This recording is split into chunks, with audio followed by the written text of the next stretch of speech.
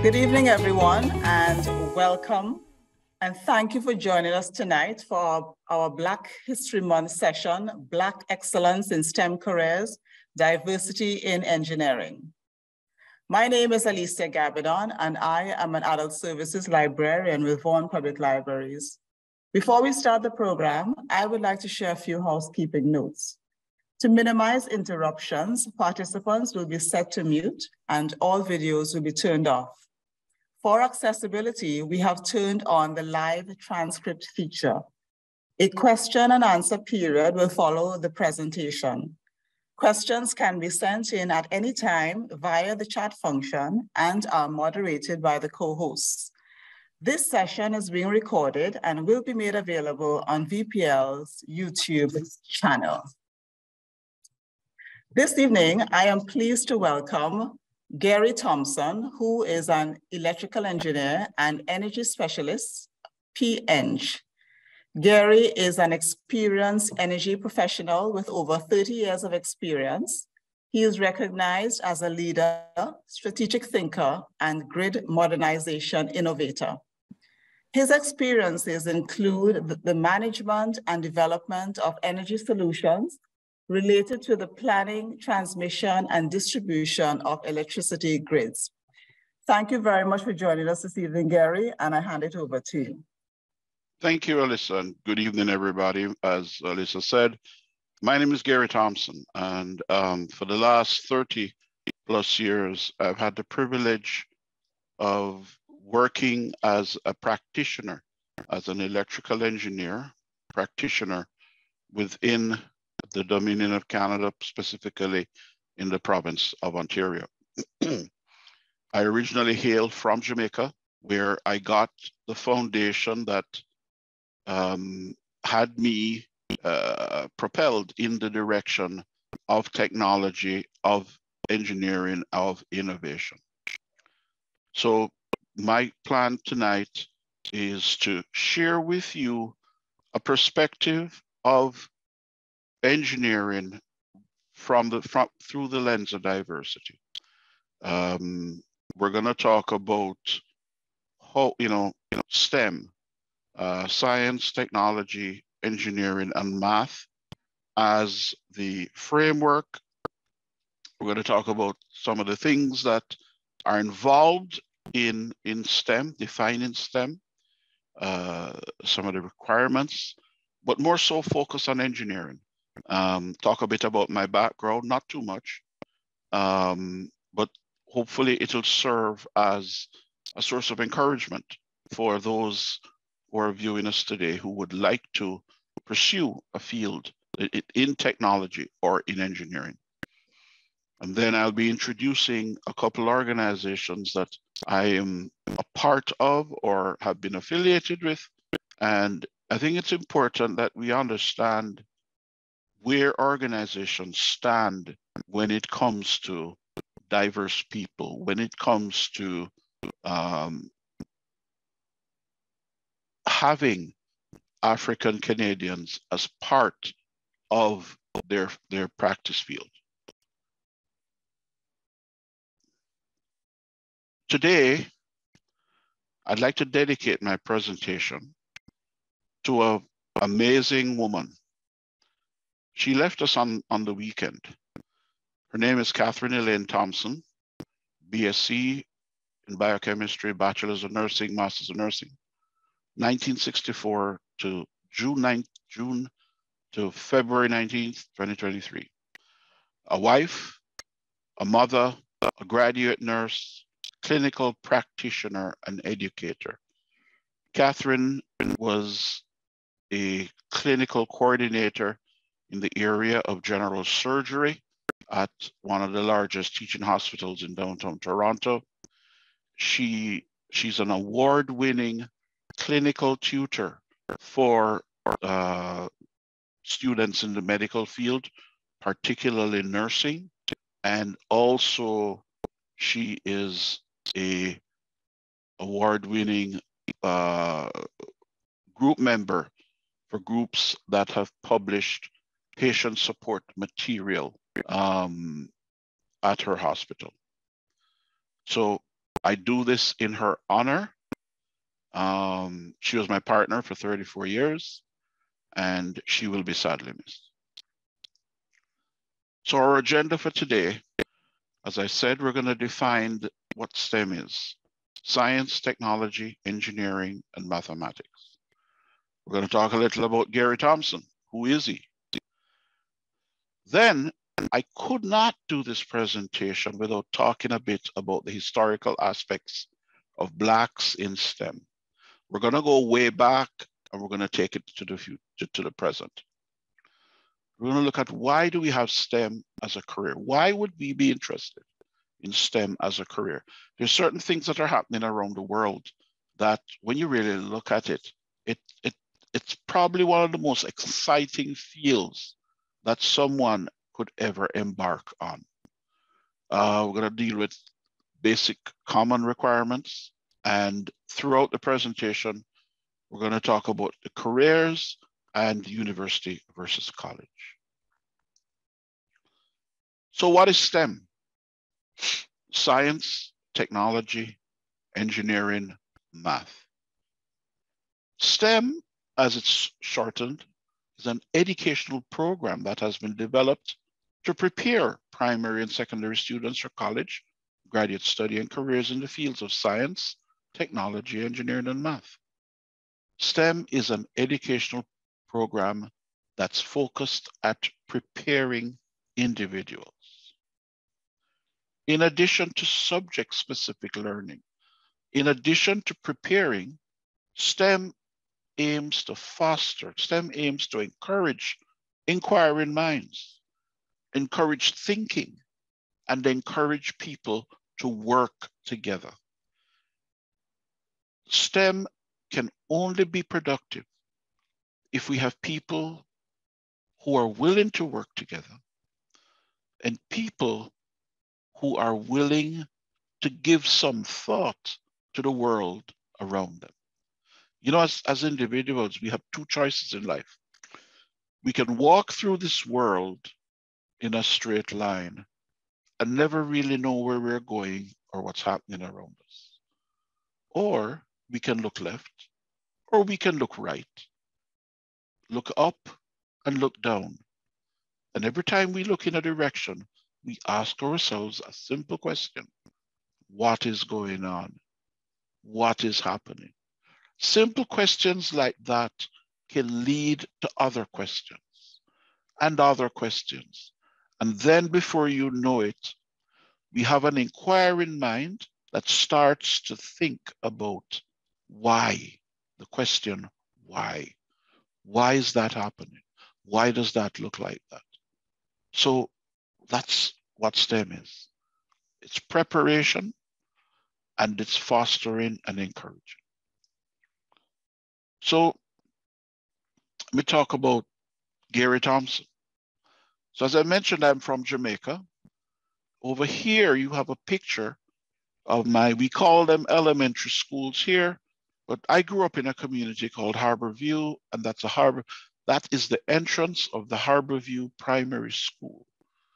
And it took us from up to grade 6, and then at grade 6, we entered high school.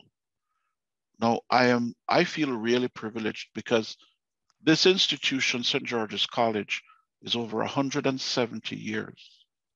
What is significant about St. George's College is that it is known for its science-based education: chemistry, biology, and physics.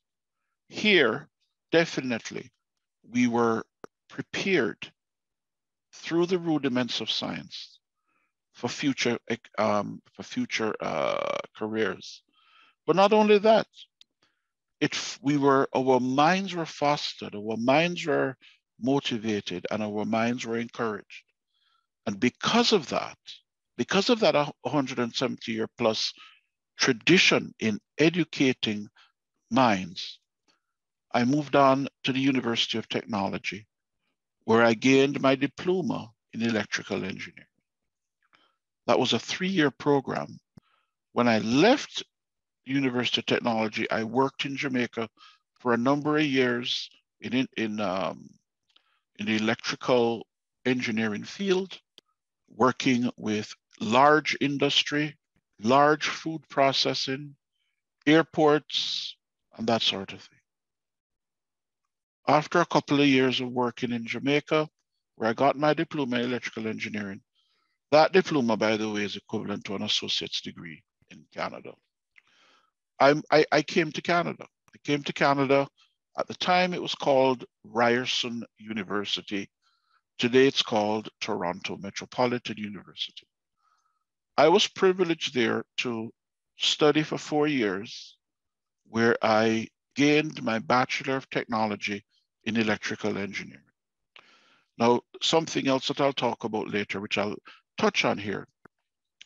Engineers are expected to have a dual role. It's not all about math and science. It's not all about grease, metals and electricity and chemicals. But you are expected, there's an expectation. And the expectation is that you are valid, you position yourself as valid contributing members of society. While at Toronto Metropolitan University, I took the opportunity to be involved in the African and Caribbean Students Association.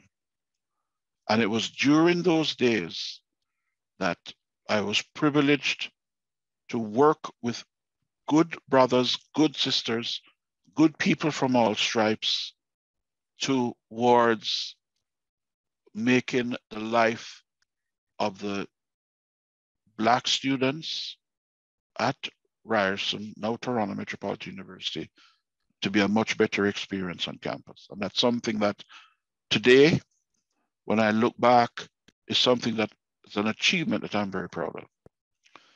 So I left Toronto Metropolitan. 10 years after that, I decided I needed to continue my studies. At the time, I had a choice. Do I do graduate studies, master's studies in engineering or business? The way things looked at the time, I had already done 10 years in engineering. What I needed to round off my career was that business degree. So I studied at York University, the Schulich School of Business, where I attained a master's in business administration. Coming out of that, 10 years later, I made a decision that I was going to go back and get a master's of science in energy. At that time, Canada was getting into the renewable energy space, wind turbines, solar energy, and I felt that if I was going to continue, I wanted to go in that direction. What better way to equip me than to study the rudiments of energy, the rudiments of renewable energy, and then I got my master's in science and energy. Today, as Alicia said in my profile, I'm involved in energy. I'm involved in generation, distributed energy resources. I'm involved in microgrids. But the one that piques my interest, that I am becoming greatly involved in, is the whole issue of sustainability. Recognizing that our planet is challenged, that the environment of our planet is challenged, that we need to reduce our carbon footprint. We need to reduce the greenhouse gases that are warming our planet. So actively today, that's one area that I'm proud to say I'm involved in and making a positive contribution to our planet. Throughout my career, I have been steeped in innovation. What that has involved is Gary Thompson being involved in a lot of firsts. And I thought I'd share some of those examples with you. Because when your mind is fostered to think, when you're encouraged to question, to ask the question why, and you look around you, then one of the things that emerge is that you want to improve what you see around you. So as part of my interest in sustainability, in reducing of carbon and greenhouse gases, I've been involved significantly in the area of in the recent years of energy storage. The project here is the first of its kind in the world. And it's a project I was involved in, and it was based on Toronto Island, where we had bags under the lake, and in the night, we would pump air into those bags. During the day, when the cost of energy was high, we would because of the pressure or using the pressure of the water, we would push that air back through a generator and use that generator to reduce the energy consumption of the city of Toronto. What that did, so instead of the city of Toronto consuming carbon producing, greenhouse gas producing electricity, the electricity was coming from compressed air under the lake. This project was successful. It was the first of its kind in the world, and today it's gone on to be the parent for much, much larger projects as far afield as Australia. Last week, there was an announcement, I believe, with First Nations using energy storage again as an avoidance, as a new source of energy to reduce carbon and greenhouse gas production on our grid. So that was something that was very exciting, and I was happy to be involved in. The other one up here is battery storage. And what you see here is it's a battery on a pole. This was used to provide emergency support for communities when there was a power outage. Also, it's used to support the charging of electrical vehicles. This was the first of its kind again in the world, and it received a National Innovation Award from the Canadian Electrical Association. That, as we say, that's big things. Big things. This also had an award. The company got an award for it. But this one is something that I'm personally proud of, because I've been fielding calls from as far away as China of people who want to do the same thing.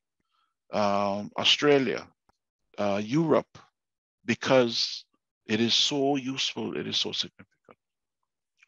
Last but not least, something that you're probably all familiar with, the Eglinton Light Rail Transit Project.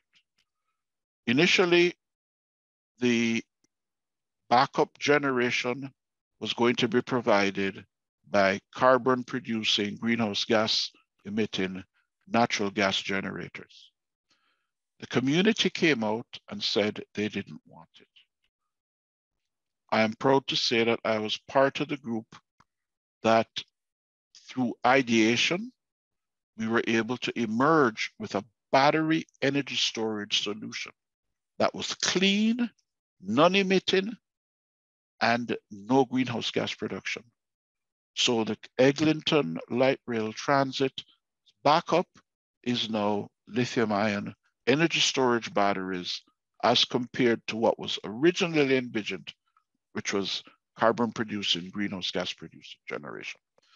Again, this when it was started, it was the largest transit-based energy storage project in North America at that time. So 3 projects, 3 innovation projects that I'm very happy that I was a part of, award-winning projects, and there is no reason why any young person on this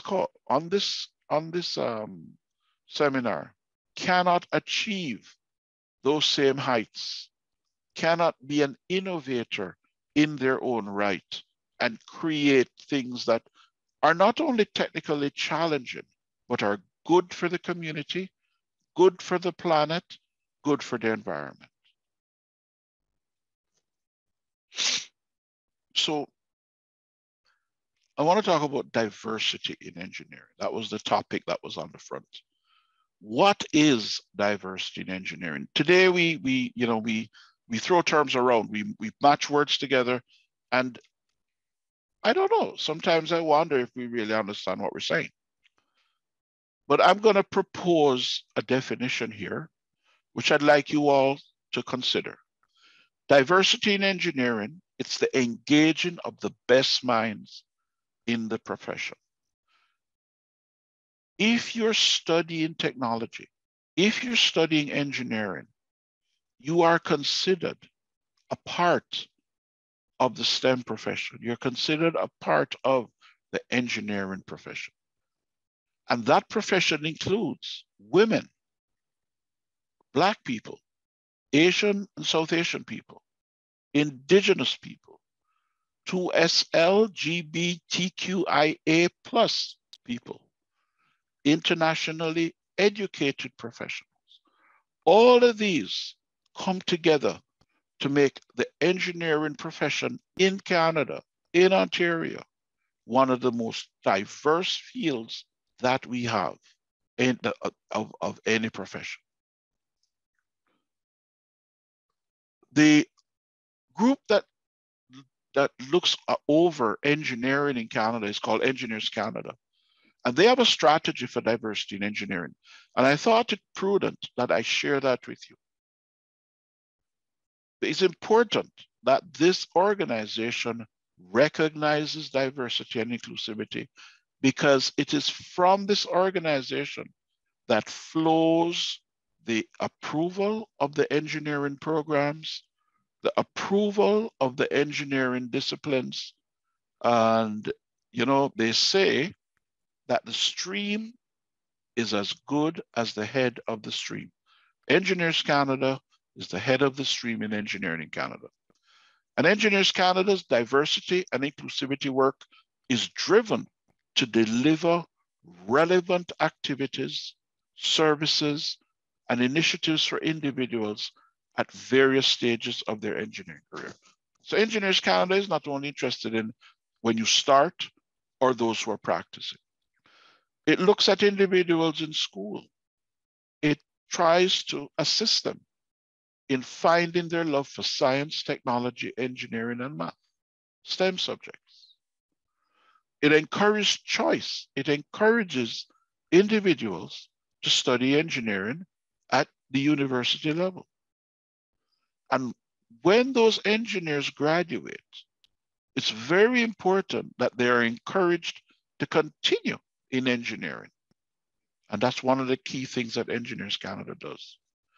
Ensuring that they remain within the profession to become experienced engineers, but not only experienced engineers, and this is a theme that you'll see me touch on as we go through this presentation, engineering leaders. Our society needs responsible, disciplined leaders. And I will say to you, a profession in engineering is one of the greatest ways for someone to rise to that challenge, to become a disciplined professional leader, not just of engineering, but of society.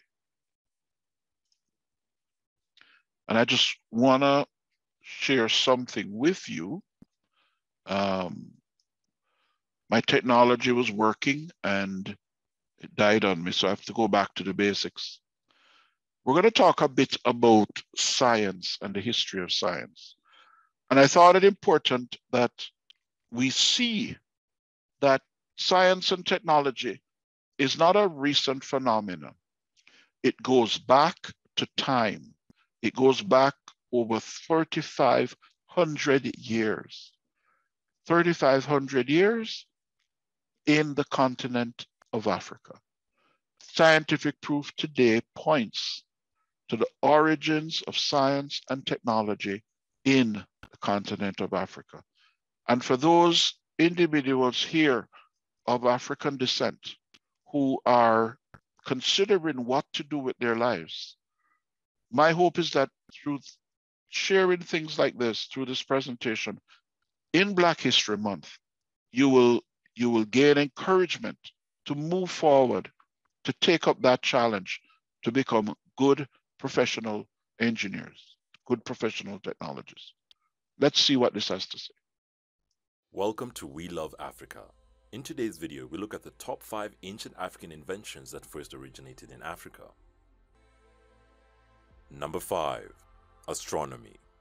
The world of astronomy has largely been associated with the West, though with recent studies and discoveries, researchers and archaeologists have come to the conclusion that Africans were the first astronomers. The Dogon people of Mali, who had the most advanced mode of discovery, had accumulated knowledge and information on Saturn's rings, Jupiter's moons, the spiral structure of the Milky Way, and the orbit of Sirius's star system. Number 4.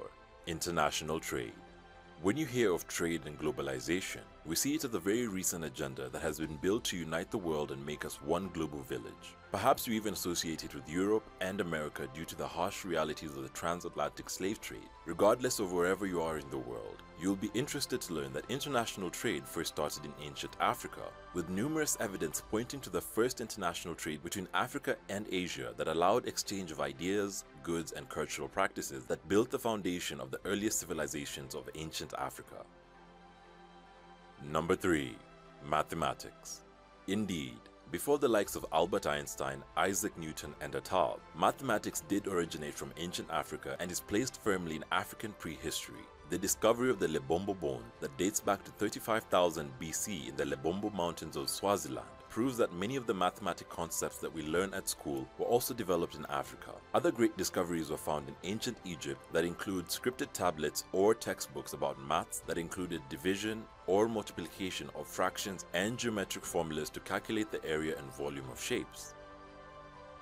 Number 2. Medicine. Yes, ancient Africans did have medicine and advanced medicine practices, despite what the media or history tells us today, and to this day many of the treatments are still in use in modern medicine. With the earliest known surgery performed in Egypt around 2750 BC, many of the medical procedures were performed in ancient Africa before they were performed in Europe. These procedures included vaccination, autopsy, limb traction and broken bone setting, bullet removal, brain surgery, skin grafting, removal of dental cavities, installation of false teeth, also what is known as cesarean sections, anesthesia, and tissue lacerations. Number 1. The light bulb. The world's greatest invention first originated in ancient Africa. The Dendera light bulb, or also known as the Egyptian light bulb, has and continues to have a lot of controversy regarding its potential as an ancient African technological artifact, with its origins from the best preserved ancient temples in Egypt and its connection to the Egyptian goddess Hathor at Dendera. This artifact has archaeologists puzzled and confused if the ancient Egyptians actually created the first light bulb that was powered by the Baghdad battery, and that could only have been made possible through international trade. Question: with the pandemic still taking place and the COVID-19 virus continuously evolving, if this was ancient Africa, do you think we as Africans would have found a cure and been the main suppliers of the vaccine through ancient African international trade methods or routes? What are your thoughts? Thank you so much for watching. Even if you looked at the screens, it would have been clear that there was significant advancement in science and technology. One of the last things you saw was a light bulb. Ancient archaeologists have found batteries, old batteries, in digs in Egypt and other parts of North Africa. And it's become known that using vinegar, and vinegar is a byproduct of fermented fruit juice. So any type of juice that contained natural sugar, if left long enough with a little chemical encouragement, creates vinegar. And vinegar can act as a very good natural byproduct that produces electricity with the right application of wires. I won't get into that. It's actually quite exciting.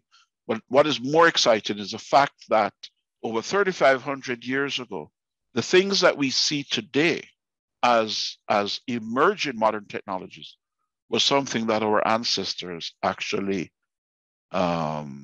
championed and mastered. So with that in mind, let's move forward and let's continue the historical perspective. I've created 2 slides because I want to encourage everyone, both male, female, and others, to really consider STEM as a viable career, to really consider focusing more on engineering. We have Shirley Jackson, fiber optics. Some of you may hear about Bell. You see the Bell ads. Bell has fiber optics. Caller ID, call waiting, solar cells. It was this engineer, Shirley Jackson, that actually developed this technology. Today, we do a lot of stuff on the internet. We have just emerged out of a pandemic where there was a lot of schooling done, a lot of Zoom calls, a lot of, for those of us in the profession, had a lot of Zoom meetings. And that could only have been possible without Dr. Marion Crook, because she developed what's known as voice, VoIP, VoIP, voice over IP technology. She also developed the texting. Many of us love to text. Thanks to this woman, we can do that today. I'm sure you've all seen the movie Hidden Figures. That is one of the most most untold stories of achievements in our society. 3 women, gifted scientific minds, who were integral in the developing of the math behind the launching of the first space missions in the US. Without these women, those rockets would not have been launched. We would not have had a space shuttle. We would not have had the advances that we've had today. And then last but not least, not leaving out the medical side of the business, Dr. Patricia Bath, an ophthalmologist, an inventor of a new technique for cataract surgery.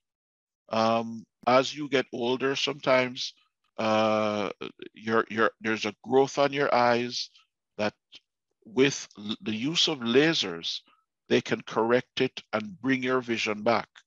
This woman was an individual who created a technique for doing that. What do all these 6 women have in common? They're of African descent. They're Black women who have done well, who have asked the question, why?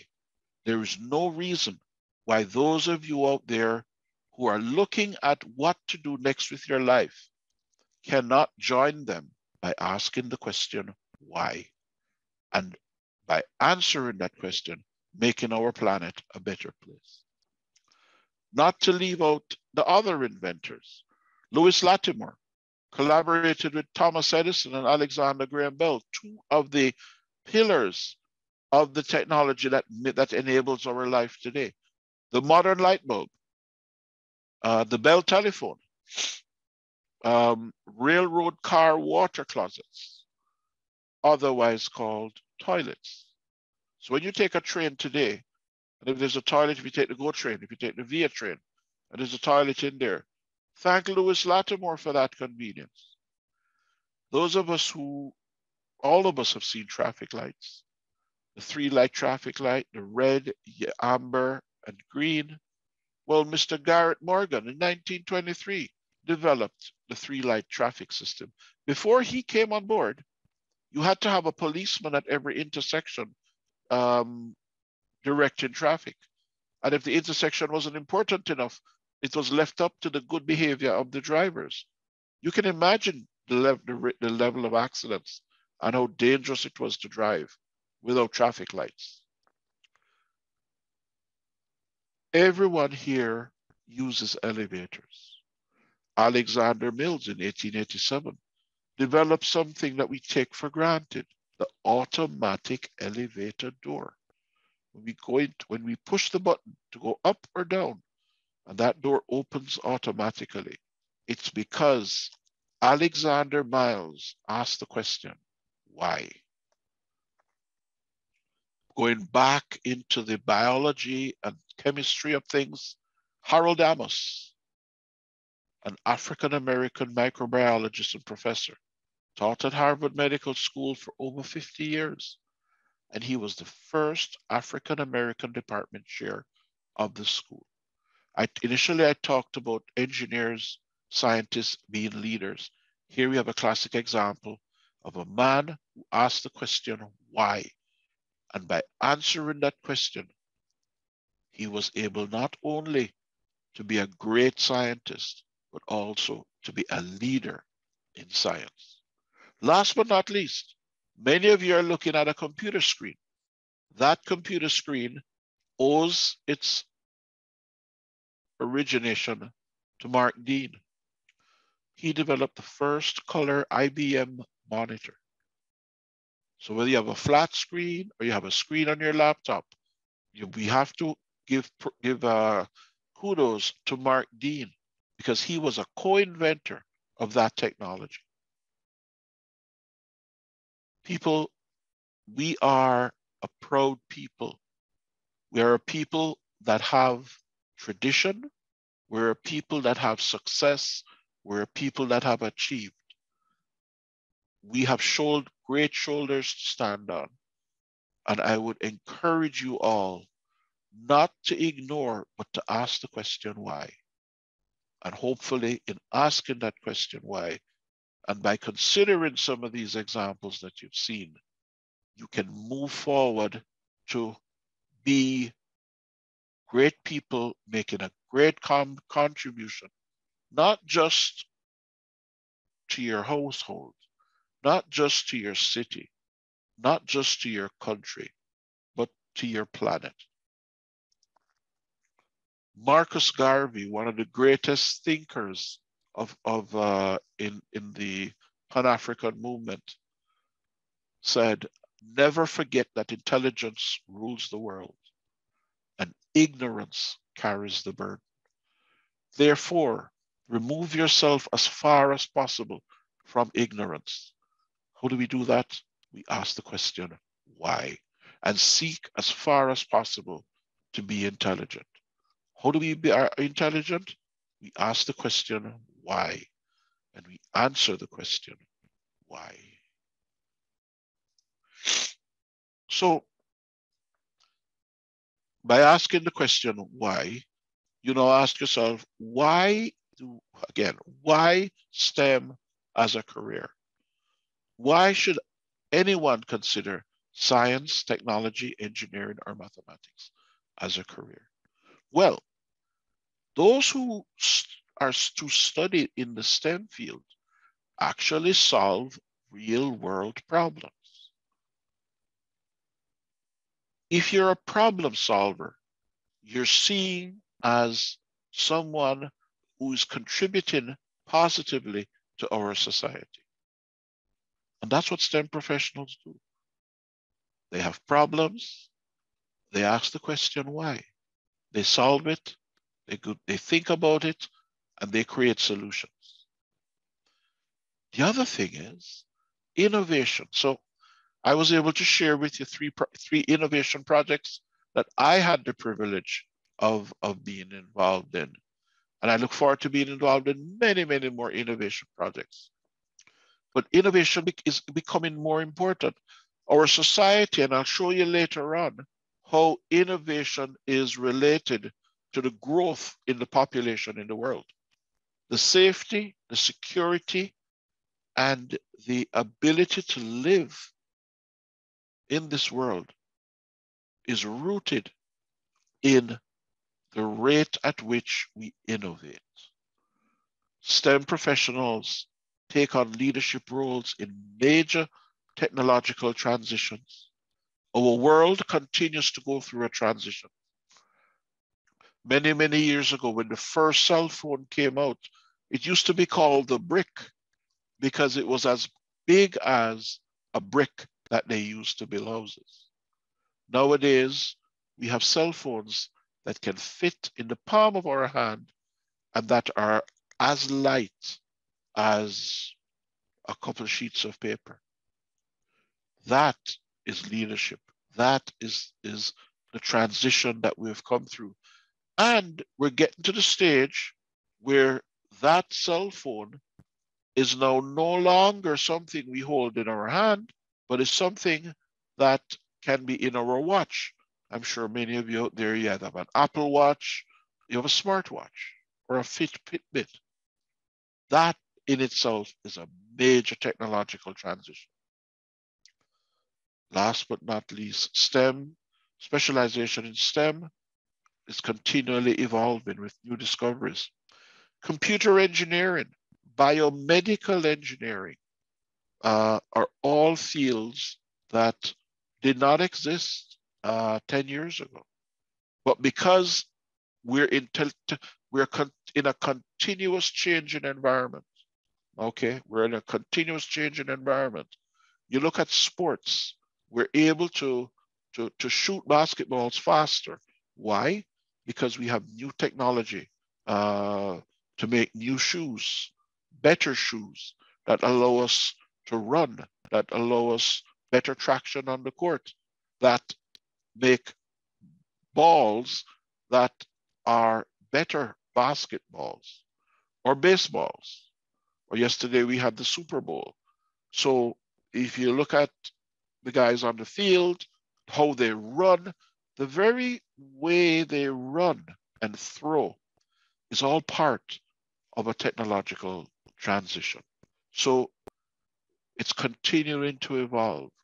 Let me tell you, this is a very, very exciting part of the world. And I'm inviting you to be a part of it, to be a part of the evolving technological transitions.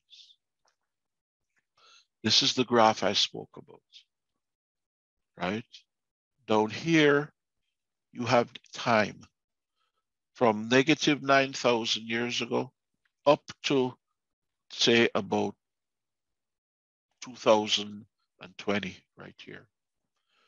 Up here, we have the population of the world.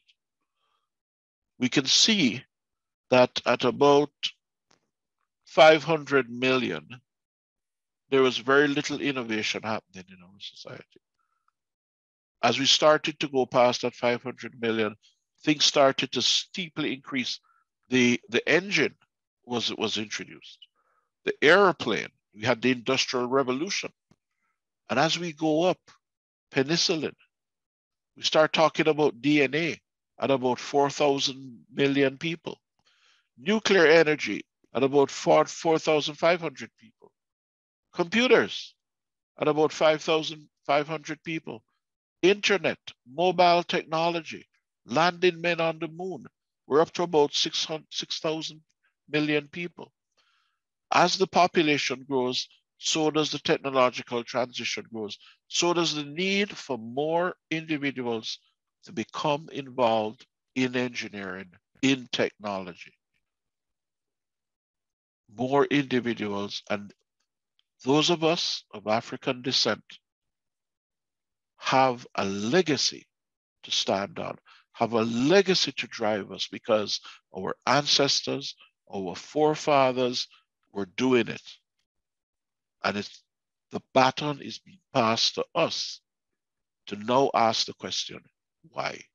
And answer that question to make our society a better place. So, what are some of the skills that are essential for science, technology, engineering, and mathematics? Inquiry-based problem solving. These are the things that you don't take an exam. These are things that you develop as you practice. Being curious, that is something that we are born with. Everyone's curious, you know? Everyone's curious. Everybody wants to know why. We ask the question why. And as we ask the question, we start to think about what are some of the responses to the question why. That's analytical reasoning. But it really is just sitting down and thinking about it.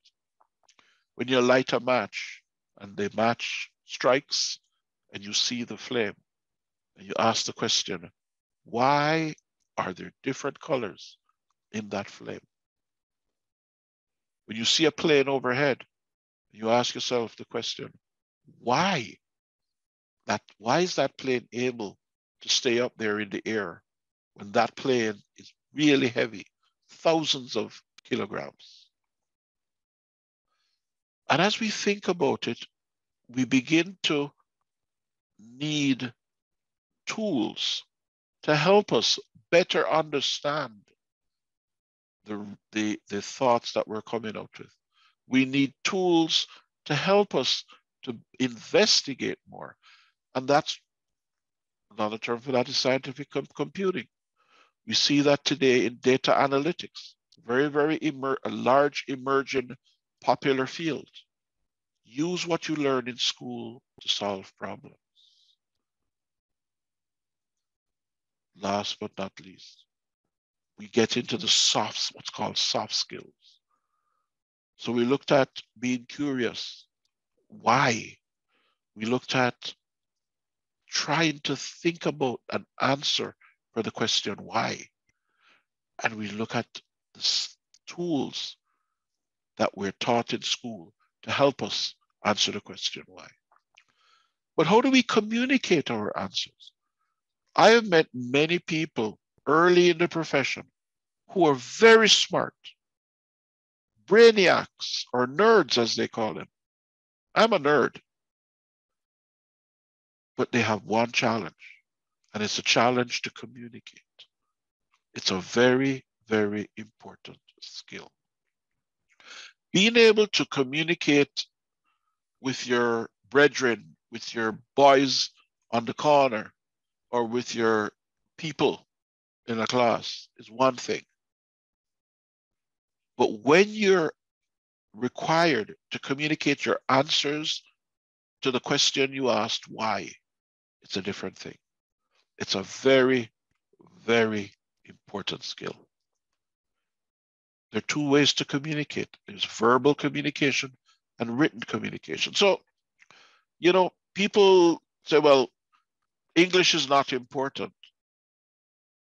Being able to speak properly, or I'm aging myself here when I say speak properly, but even being able to verbally communicate your ideas or in writing is extremely important. I'll tell you how important it is. A lot of software applications today help you in your communication. It actually, as you type, as you speak, it works ahead of you and it predicts what you're going to say such that you're able to communicate and people can understand. If it wasn't that important, I can tell you, individuals would not have asked the question why and come up with this tool. And last but not least, what I'm doing here today is a presentation. I learned very late in my career how important presentations are. So I'll suggest to you,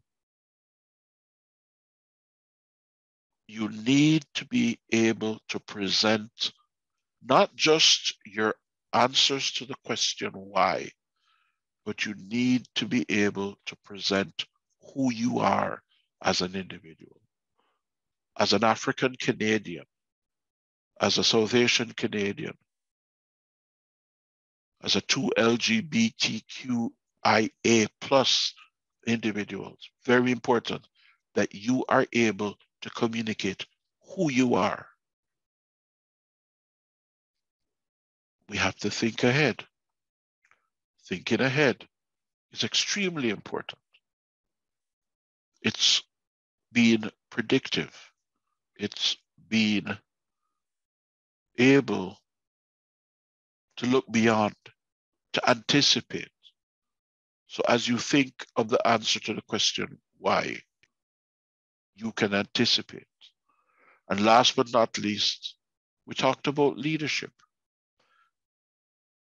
Our society needs strong leaders. I would suggest to you that because of our historical legacy, because of the strong shoulders of the likes of the people of like Marcus Garvey that we stand on, we have the capability to be the leaders in our society, to create that society that is safe, that is carbon free, and that has no greenhouse gases, where people can breathe and be healthy.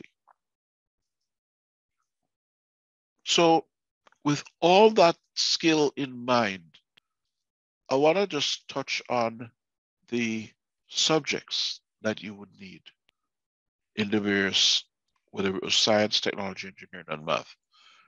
As we look at science, there are the 4 subjects: biology, chemistry, physics, math. Now, I am the first to say that, or I'll be the first to put my hand up to say that none of these subjects are easy. None of them are easy. When I first started into them, I had a very, very hard time. But what did I learn? It's not about how hard the subject is. It's about your curiosity. It's about your willingness to sit down and spend time. To sit down, and you guys are probably going to be tired of hearing me say this, but to sit down and ask the question, why? Why does blood flow in the direction that it flows? Why are leaves green? Why can we see through these things we call eyeballs? Or chemistry? What makes up table salt? Why is water wet? Or is it always wet? Sometimes it's frozen. Sometimes it's a gas we call fog or we call mist. Why? And then there's a physics. How does the sunlight strike something like a glass pane and creates energy? How do we have solar cells? How has man been able to create nuclear energy? And last but not least, math. 1 + 1 = 2. How do we take that and move into things like calculus, like algebra? Again, it's not about the fact of it being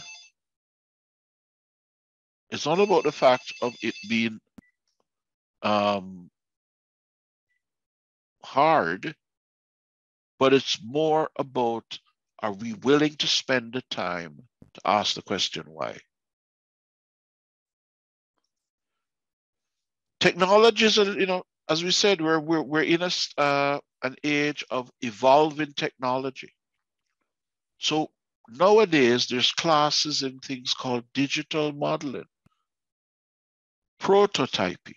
It's a huge thing about innovation.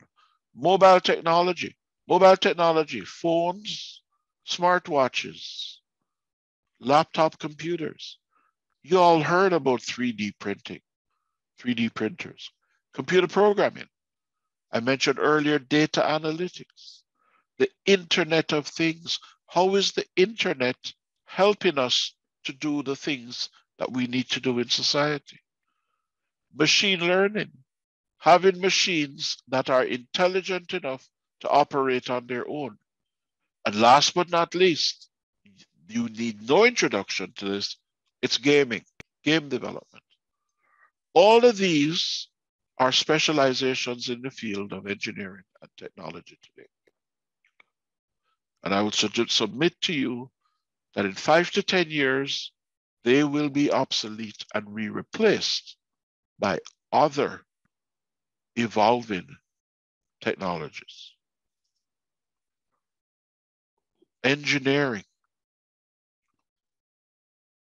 The branches of engineering, there's civil engineering, buildings, roads. If you like to build, if you like to build things, whether it's out of paper, out of wood, out of clay, civil engineering might be something you're looking at. Electrical engineering, computers. How do we provide power? The power that's powering this presentation right now, where is it coming from? It's because of electrical engineering. Mechanical engineering. Many of our buildings are heated by hot water, by steam. Those radiators that the water passes through, where did that come from? How did that develop? Chemical engineering.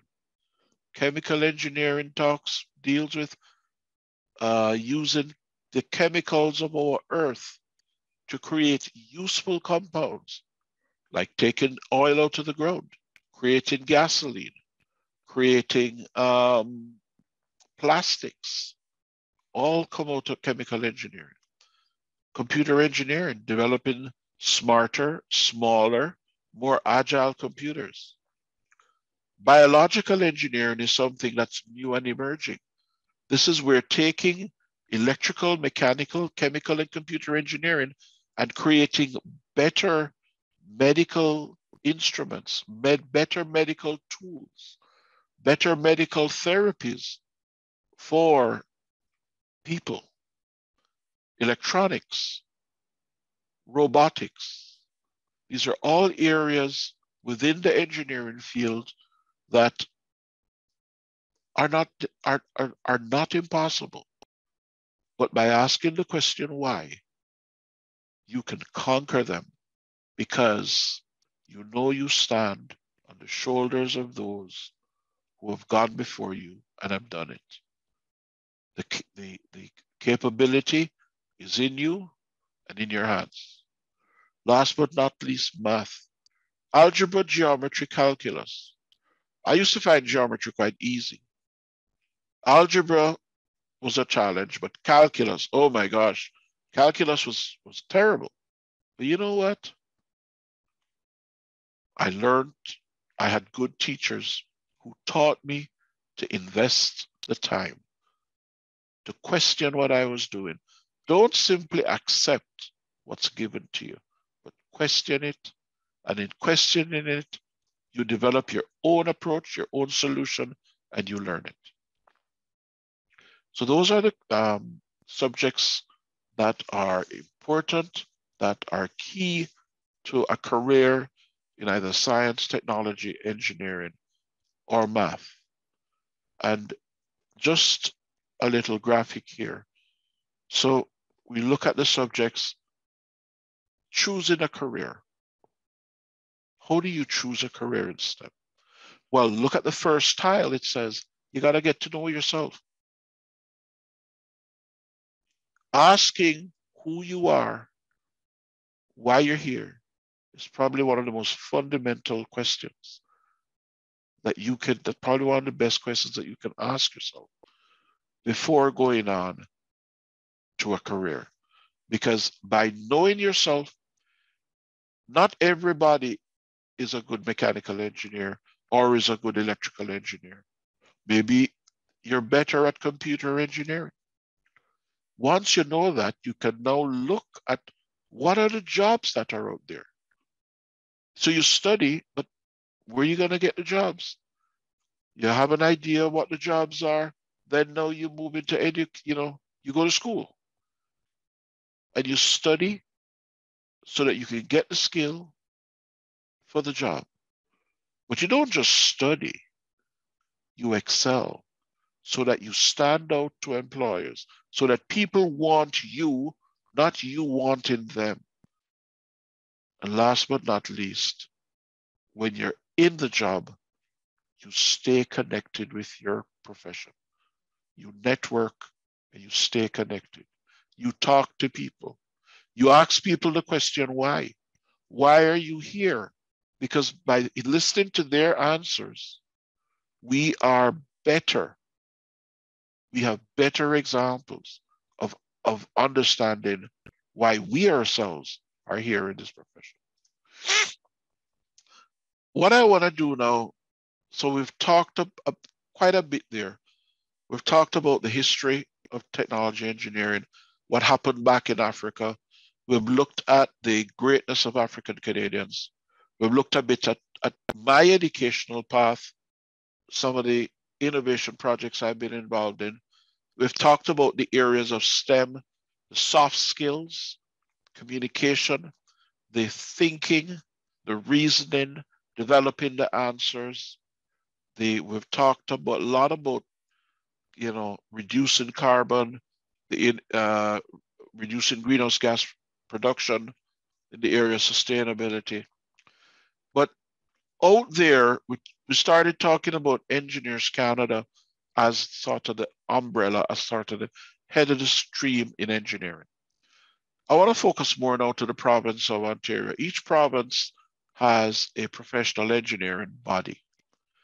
And what I'm going to do now is to share with you a couple of organizations that I've been involved in and share with you how do they acknowledge diversity and how do they relate to diversity.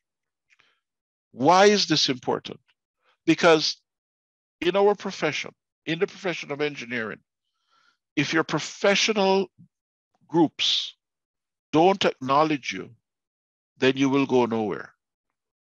There is a sense of fairness and ethics that they all claim to practice. And one of the rudiments of that fairness, one of the rudiments of that ethics is the recognition of the type of people that are practicing. So who is the Professional Engineers of Ontario? They regulate the practice of professional engineering. They serve and protect the public interest by ensuring that all professional engineers meet rigorous qualifications. They in turn recognize, and this is a profound statement, racism and discrimination exist in Canada, in Canadian societies, and in its institutions. So it's not us, hitting our head against a brick wall saying, look, this is here. The PEO, as the provincial regulator, recognizes that and puts that in print. And it goes on to say that the PEO is not immune. It also recognizes that there is the possibility of racism and discrimination existing in the engineering field. But it goes on to recognize that it has a responsibility to play a leadership role in instilling respect for human rights principles, whether in the organization or in the wider profession. This is leadership, people.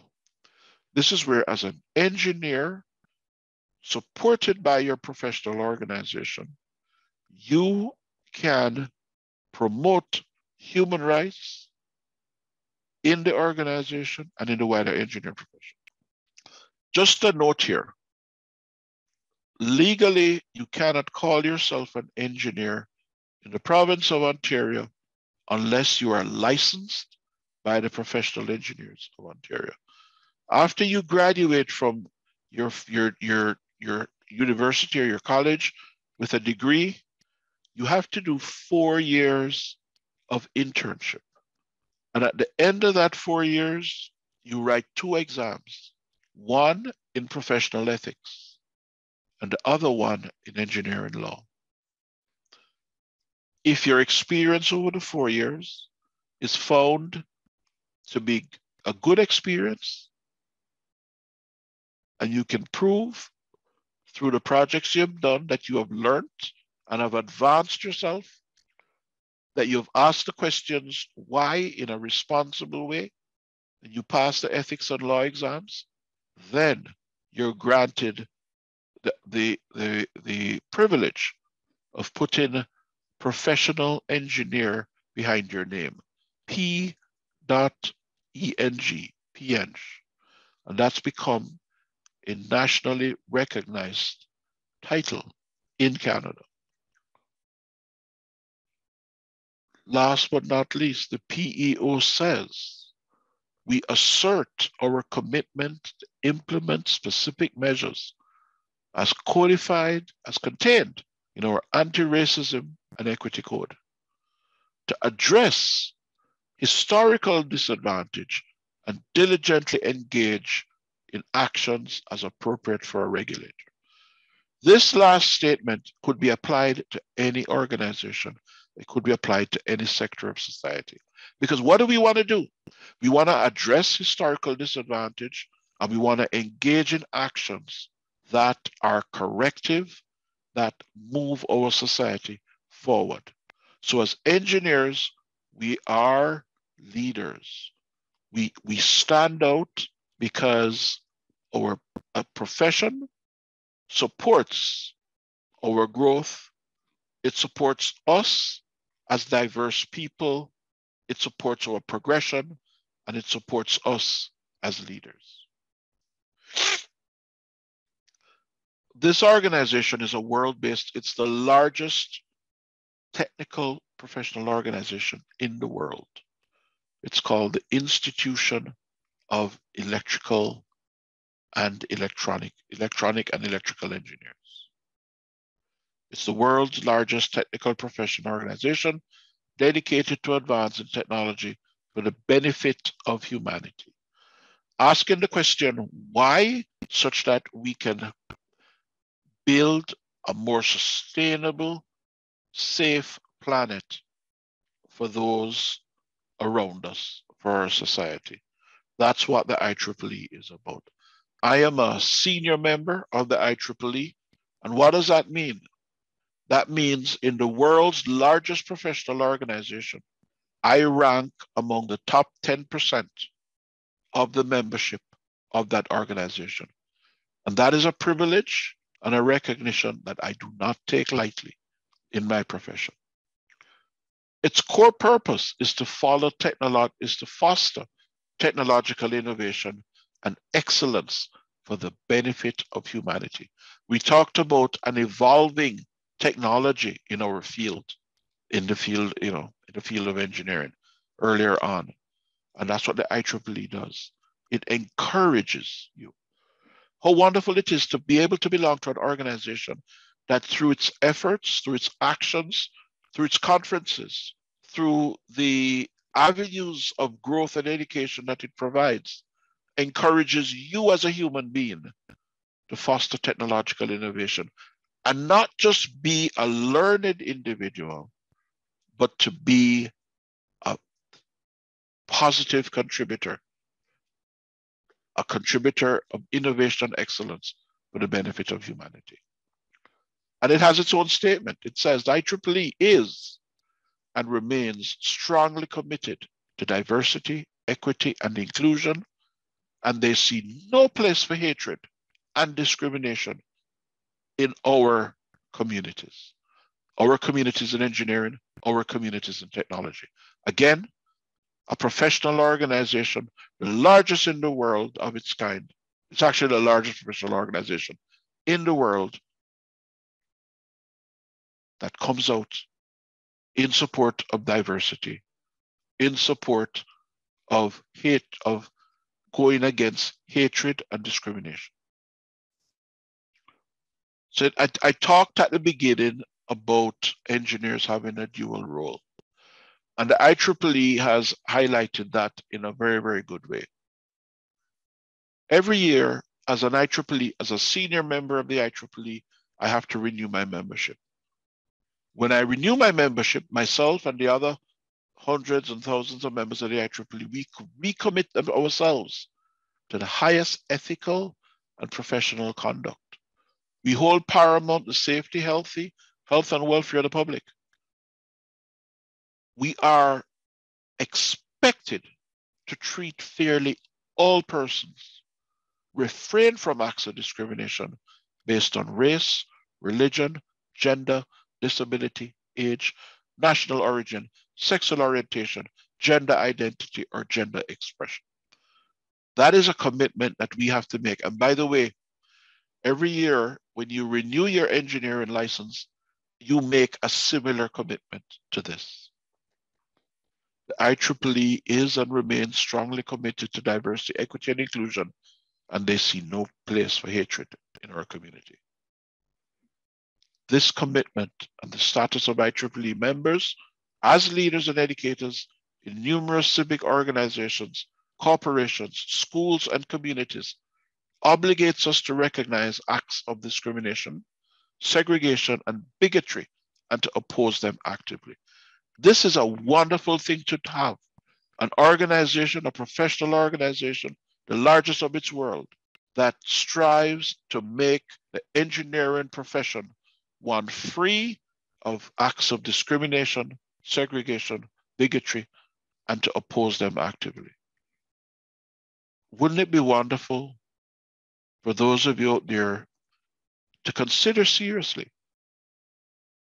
a career in engineering, knowing that these organizations got your back, that they support what you do, and they are focused on not just making you a good engineering practitioner, but making you a leader in society.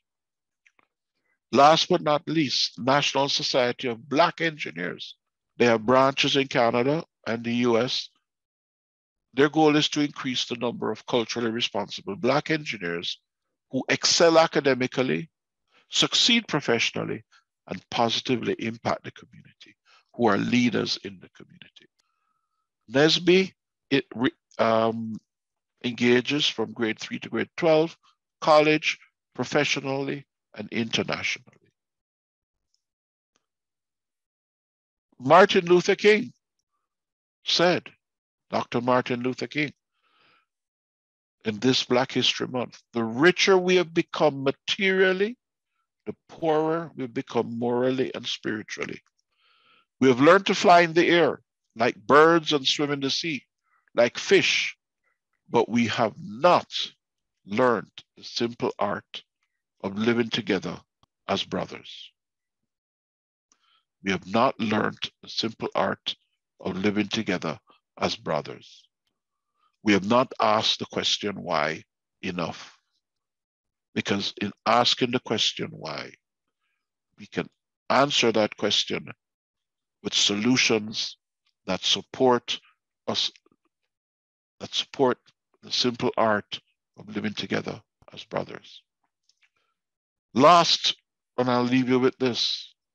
We all know Bob Marley, Robert Nesta Marley, that great musician from Jamaica. Someone once asked him, "Is there a perfect woman?" And Bob Marley replied, "Who cares about perfection? Even the moon is not perfect. It is full of craters. What about the sea? Very beautiful, but very salty and dark in depth. What about the heavens? Also infinite. That is, the most beautiful things are not perfect. They are special. Every woman, every man, every human being chooses who is special in his life." He goes on to say, stop trying to be perfect. Better try to be free and live doing what you like without trying to please others. This is a heavy statement. Living, doing what you like without trying to please others. Being able to feel free to ask the question why, and being able to feel free to answer that question any which way you feel, focused on making our society a better place. People on the call, diversity is a fact. We are here. People of color, we are here. 2L, LGBTQIA+, we are here. Equity is a choice that we should not leave to others. Equity is a choice that we must make, that we must practice. And inclusion is an action that we must be engaged in. Don't leave it to others. It is our responsibility to stand up, and belonging. We, out of all of that, we all feel that we belong to the same profession. In our engineering field, as we are diverse, let us rise to the occasion. Let us ask the question why, build a better planet, and make this world a better place. Thank you very much. Well, what can I say? Gary, on behalf of Vaughan Public Libraries, I would like to thank you so very much for your thoughtful presentation on STEM innovation, entrance into the profession, and the very important thing about legacy. Thank you so very much for reminding us the importance of legacy. So thank you very much. If anybody has any questions, feel free to ask a question. We go until 8:30. So if you would like to say thank you, if you'd like to say something in the chat, or if you would like to turn your video on and ask a question. I saw someone with their hands up. I don't know if he's still here, but I'm seeing I'm seeing some thank yous. Or there's Joaquin. Would you like to put your video on and you can ask a question if you wish?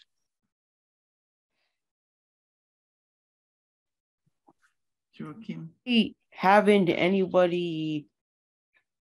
Why haven't anybody told us about technological discoveries founded in Africa? Joaquin?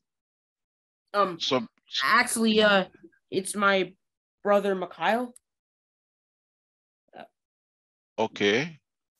So, you know, sometimes things are put aside in life by people for various reasons. This is why it's important that as individuals, we ask the question why. Because again, by knowing that things are hidden, the responsibility is now on us to make them known.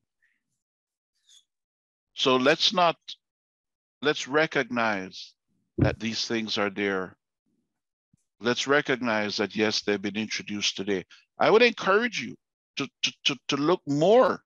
There's a lot more where that came from, and spread the word and ask the question why, and come up with solutions and be able to communicate. Don't be shy about communicating those solutions. One of the definitions of innovation is that innovation is actually a circular world. You're actually discovering what was being discovered before, but we're just putting a modern picture to it. So I hope that answers your question. Okay, thank you. That does answer my question. Thank you very much, Joaquin and Gary. Okay, so I'm Mikhail. Joaquin is right beside me. Okay, so thank you to both of you. We have another question. Are there any programs in Ontario for Black youth and young adults who want to transition into STEM field? Yes, there's some of the universities like Toronto Metropolitan University, York University, all these schools have scholarships. They provide mentors. They provide tour days. So if you are interested in the field of engineering or technology, you can contact these institutions and they'll take you on a tour of the engineering facilities. They'll talk to you. They'll give you free counseling on, you know, subjects, what you need to get involved. They'll point you to other organizations outside.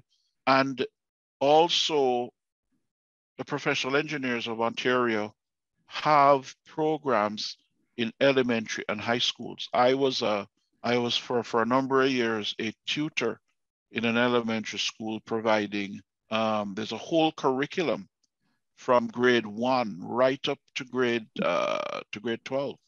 approved by the Ministry of Education that the Professional Engineers of Ontario actively engage with. It's called the Engineering Residence Program. And through that, we do experiments, we provide mentorship, and we provide guidance to those who want to become engineers. And I would say also reach out to NSBE, National Society of Black Engineers. So their programs are there. People, we're in the internet age.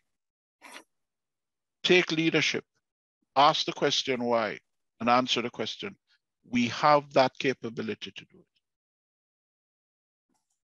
Thank you. So we have some other comments here, very informative, and also a comment about enjoying the historical perspective.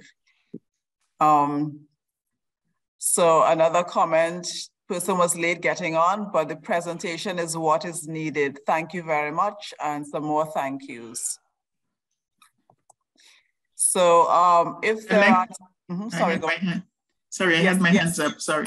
Yes. I just wanted to mention that there are a few universities who are actually involved in special programs for Black students. I know Ontario Tech has a program where they do Black STEM Club for young girls, grades 6 to 8 or something. They also have other Black STEM clubs. I also know University of Toronto has an outreach program starting from grades 9 upwards or lower. So there are a number of the universities are involved in this, and they've started I also know there was a program for 2 weeks on campus at University of Toronto for young Black students. So you can investigate. There's quite a lot of universities participating in encouraging STEM within the Black community. But okay. You know, on that point, Elisha, I just want to jump on that. You know what? And I'm glad you shared that. And what that shows is that there is a recognition out there of us as a people, that people are providing tools, but they're only as good if we sign up. Mm-hmm. Again, you're gonna be tired of hearing me saying this. If we ask the question why, and answer that question by getting involved, by signing up.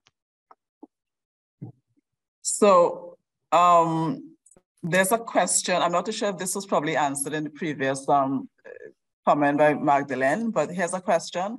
From your perspective, what's a good place for parents to start getting kids under 10 years old to get into STEAM?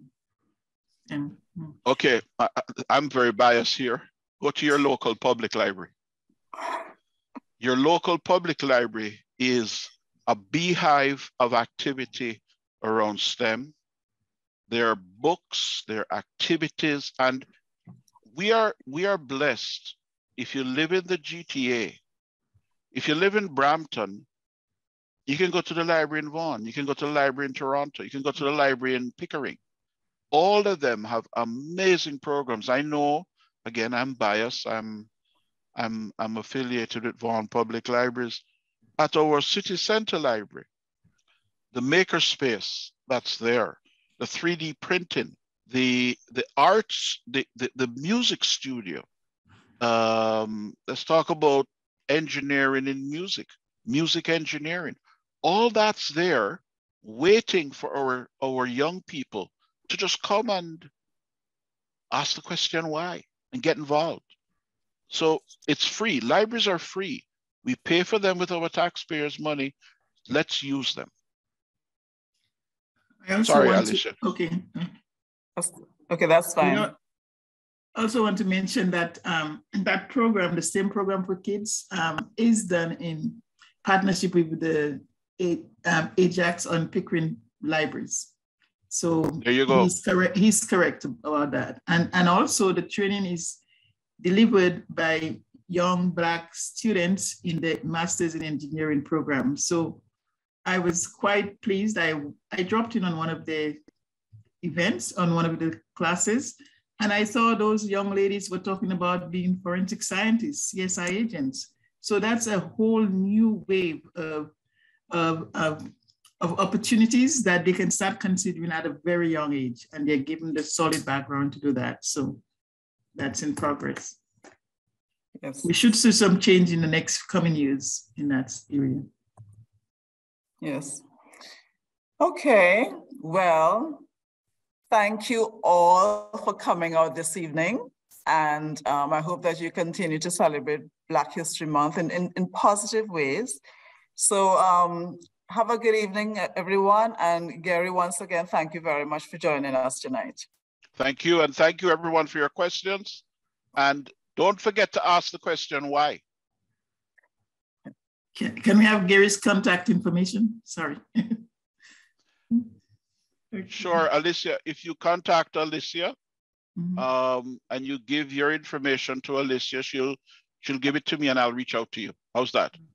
Okay, who's Alicia? That's me. Alicia, and okay. You can also look me up on, I'm on LinkedIn. Okay. Right? I'm on LinkedIn. Okay. Thank you. Okay. So yes, Magdalene, I will be in touch, okay? Okay, thank you. Okay, bye. Good night, everyone. Thank you. Thank you. Good night.